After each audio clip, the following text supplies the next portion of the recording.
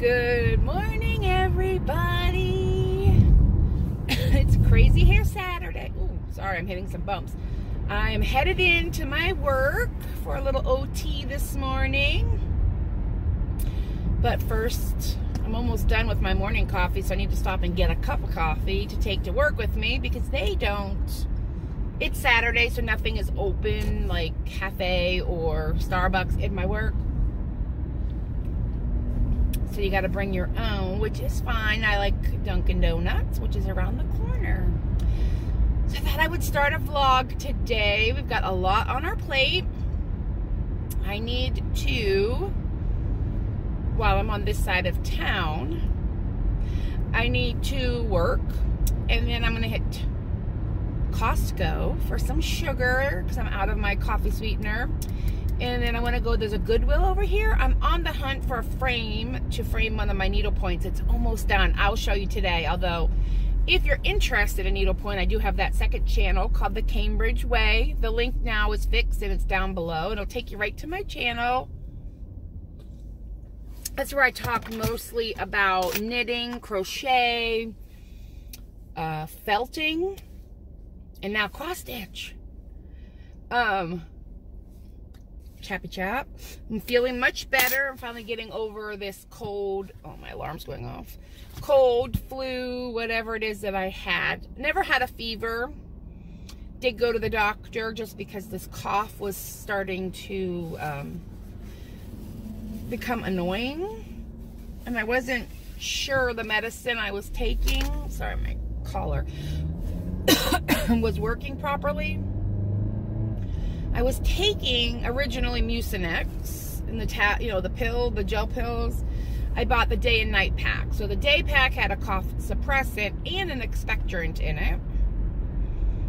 And then the night one just had the suppressant. So you could sleep. And it really wasn't, I don't know if I was just so congested, it really wasn't working good, but last week, Friday, maybe Thursday, Friday, when I went to the doctor, my coworker brought in Robitussin extra strength, cough suppressant and expectorant DM stuff. And I took that and it worked so much better. So I switched from the Mucinex over to the Robitussin. And that seemed to be helping a lot more. Just break up the chest congestion because I was really having a difficult time breathing there for a hot minute. But I'm all better. Now it's just the residual stuffy nose, still coughing, but nothing like before. But thank you all for your kind thoughts and prayers and wishes. And this has just been a terrible winter for me, allergy-wise, turning into icky. So I have pretty bad seasonal allergies, and it's every season. A lot of it is like barometric pressure. So when the rain, snow is coming through, it creates a pressure, which gives me a headache. My sinuses back up. Things don't do what they're supposed to do. So this winter here in Central Ohio has been pretty rough, weather-wise. Lots and lots and lots of rain and fluctuating temperatures. Like in the 50s down to the 20s, rain, rain, rain, rain, rain, a little snow, rain, rain, rain. So my head was so stuffed up. I was getting sinus infections and I got a double ear infection because it wasn't draining. I wasn't sick like with a cold, but hey, please hold.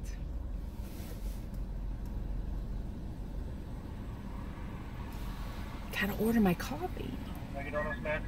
Yes, may I have an extra large hot coffee with cream and sugar-free hazelnut? Hot coffee, cream, and sugar-free hazelnut? Yes, and then sausage, egg, and cheese, no bread. I got you. Anything else for you? No, that's all. Avenue. Thank you. Can you tell I'm here a lot? We worked out this sugar thing. Dunkin' Donuts tends to do cream and sugar. Most people do. I don't. So we had to work out the cream and sugar situation. They kept putting sugar in my coffee. I can't have that. I use, I'm pulling it out here. I have a baggie of it in my car. The only place that I can get this is Starbucks. Oop. And it's Whole Earth, stevia, and erythritol, natural. They used to have Splenda in it, or sucralose, but they took it out when you realized that that's not very natural. So they took that out, but I put, in my extra large, I put 5 of those in my coffee. Part of what I'm doing, not to sound like a alarmist or a prepper, because I'm really not. However, I've decided that I'm going to stock up on things, cat food, cat litter, my sweetener that I need. Make sure I have plenty of coffee, creamer, stocked up on toilet paper, paper towels, all the things. I'm pretty good, well stocked on, but a little more. So if this coronavirus and the flu, I mean, the flu is a real threat here, folks. Let's avoid having to go out to stores if it's not necessary. That's kind of where I'm at. I'm not at the apocalypse or that, you know, we're all gonna die, whatnot. But I'm more in the line of, if people start getting sick around here, where I'm at, I would prefer not to go to the store and not have to go touching things that other people have touched. I don't know how long it lives on, any virus lives on packaging. Just me. So I thought, you know what? Well, let's start stocking up. And it's all things I will use anyway. I mean, instead of buying 1 bag of cat litter, I'll buy 4. Put it in my garage. It's fine. It'll get used. I have 2 cats. Trust me. We never have a shortage or a need of kitty litter. Make sure I have plenty of their wet food, plenty of treats, all that. So today I'm hitting Costco. Now because of my couponing, I have plenty of toilet paper and paper towels. That's not an issue.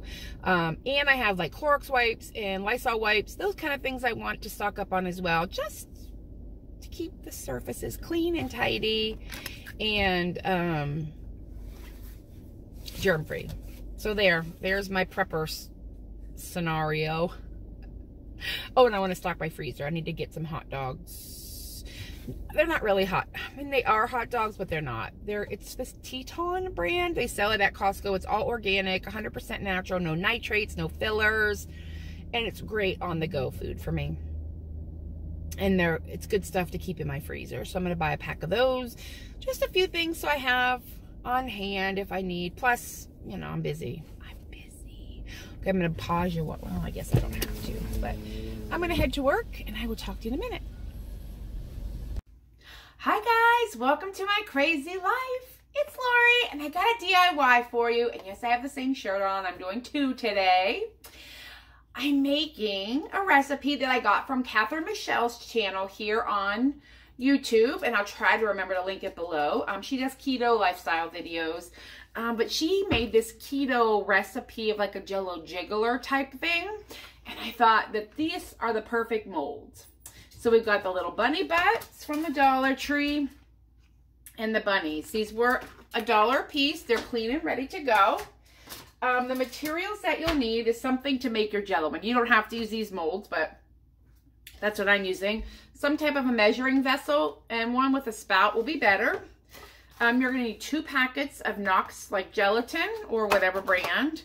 And I am doing mine with sugar-free Jello. I got sugar-free strawberry. That's what they had.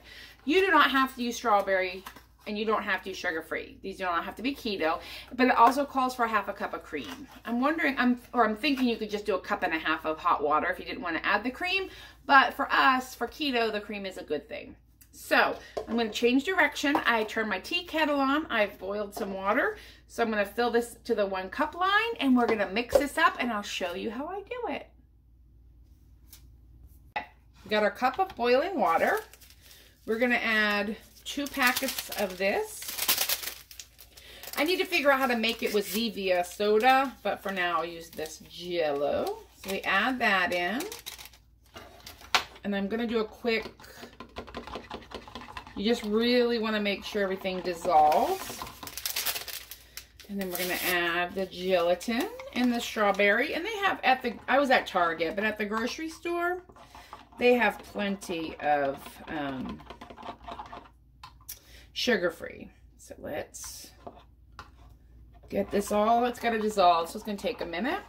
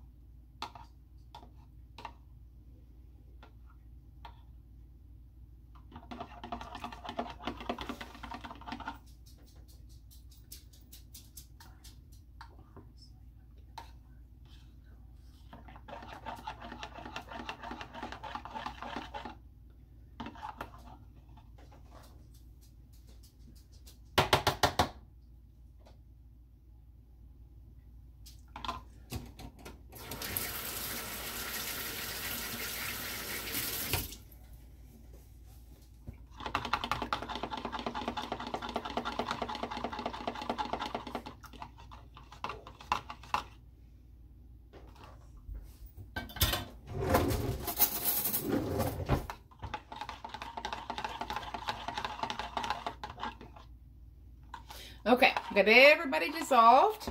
Now we're slowly going to add a half a cup of cold cream. This is heavy whipping cream. Like I said, I bet you could make it if you didn't want to do keto. A cup and a half of the hot water, or a cup of hot water, half a cup cold. You could add milk.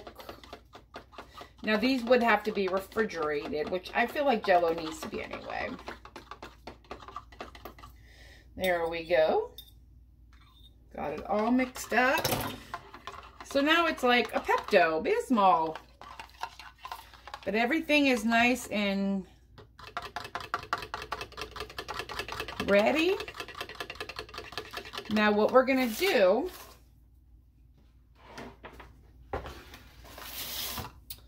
is pour it into these. I don't know how many I'm going to need, which is why I got 4 of them. So we'll start with 1 of each, and then we'll see how much we need, and then I'll know. Okay, so let's get you out of here, and we're going to fill these little cup molds, these little molds up, and then they go in the refrigerator for a couple hours and firm up, and then we'll pull them out. Hers look much more, I mean, I know her recipe said half a cup, but hers were white, but maybe, I want some butts. So we're going to go over here and do some butts.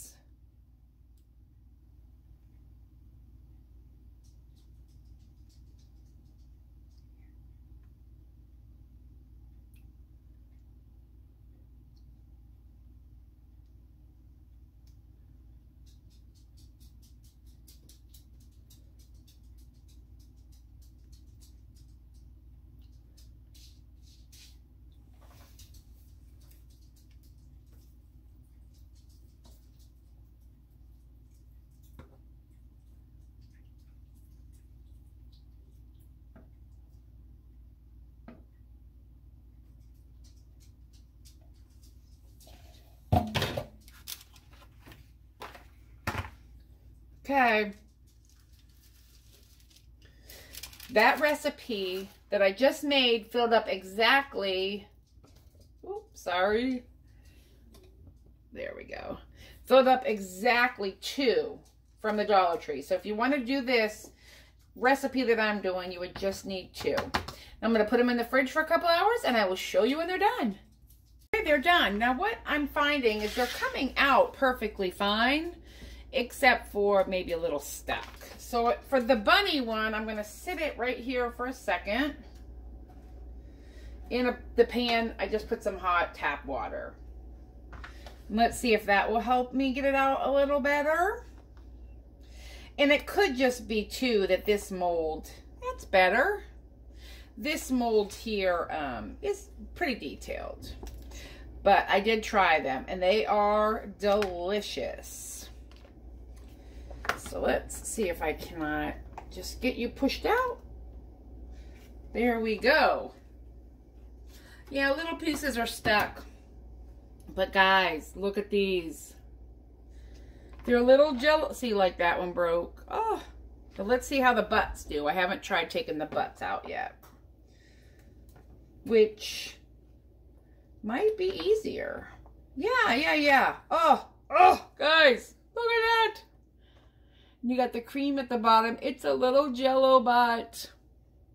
Guys, these are adorable, and they are delicious.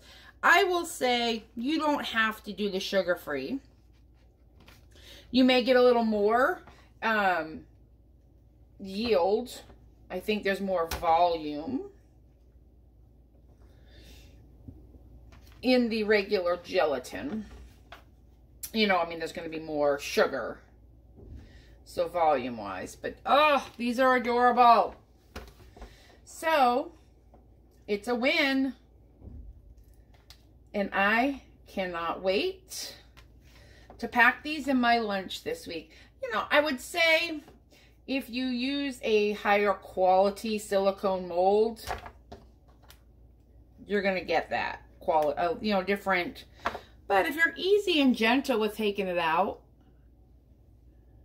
they are adorable. I hope you enjoy and you make some for yourself or your kids. Have a good one. Okay, I just got out of Volunteers of America. It's windy today. Sorry, I went in looking for frame for my cross stitch. I didn't find that, but I did find bags of goodies. This is so funny because whoever was cross stitching this literally stopped mid-project. I picked this up mainly for the hoop, and I'll go through the whole bags on my floss tube channel because I don't want to bore all the people. But there, in this one, there's, it looks like a really nice wooden hoop. Just some floss, some Christmas something, some 14 count Ada, a crochet hook, and some pattern stuff. It looks like, yeah, I don't know. It might be a Christmas project. This was $2.92, but the hoop is worth it to me for that. Then I found this bag of goodness. No idea what's in here other than another wooden hoop. This is on 14 Ada. The colors are really pretty, but I saw 3 spools of this Krynic, and it's this is $3 and something a spool I paid. There's that white one. There was a gold one in here somewhere floating around, and then oh, look at that one. A rainbow, and it's glitter, rainbow sparkly, plus all the skeins of yarn, and then there's a floss, and there's a bunch of patterns, some Ada, looks like maybe some linen, I don't know, we'll see. Oh, there's the gold, there's gold down here. So those 3 alone, value is $9, which I will use all 3 of those if there's not more, and this was $5.95 for that. So, and then I rounded up to help a veteran, so it was $10 altogether, which I didn't think was too bad. And I will use all this, most of this stuff. But when I get home, I'm going to sort through it and see what we got. I didn't find the frame I was looking for. I haven't decided. The cat's not done, so I'm in no hurry, but I just wanted to start looking.